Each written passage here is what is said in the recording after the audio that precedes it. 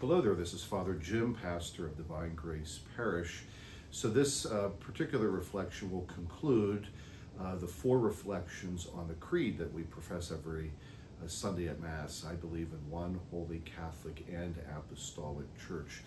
The word apostolic signifies the events that we see in the scripture, the fact that first of all the Lord gathered around himself disciples. Secondly, from those disciples he appointed apostles, and their specific responsibility is to teach, sanctify, and to lead this flock that Jesus is putting together, that he has gathered around himself.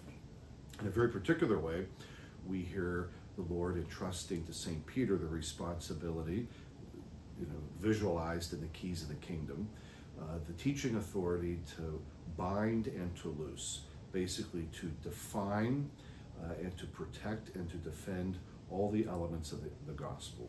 And that authority, of course, is shared with the other apostles as well. We see different times in the scripture, the Acts of the Apostles, where the clarification needed to be made. The first Council of Jerusalem, where the apostles came together, they had to, under the guidance of the Holy Spirit, resolve certain situations, and then therefore their resolution then became normative for the church. We see a pastoral situation where widows and orphans needed a particular ministry that required the presence of the apostles. So with their authority, their teaching authority, they determined that deacons would be ordained to respond to these pastoral needs. So I think often of, a little child is born, and that child living a long life till they're an older person. It's the same person, but you see a development of that little baby into an adult. So it is with the teachings of the church. We see this charisma, we see these early proclamations in the scripture, Jesus is Lord. Now that's all going to evolve through the centuries. What does that mean? So we have teachings and doctrine that develop, but it's the same teaching. It's the role of the apostles, it's the role of the bishops who succeed them, the role of the Holy Father who succeeds St. Peter, to be able to protect, to guard, and to propagate these teachings.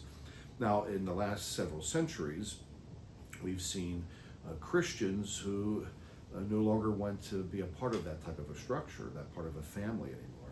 A Christianity that has no pope, a Christianity that has no bishop, a Christianity that has no priest. And of course, without the hierarchy, then there's no Eucharist, right?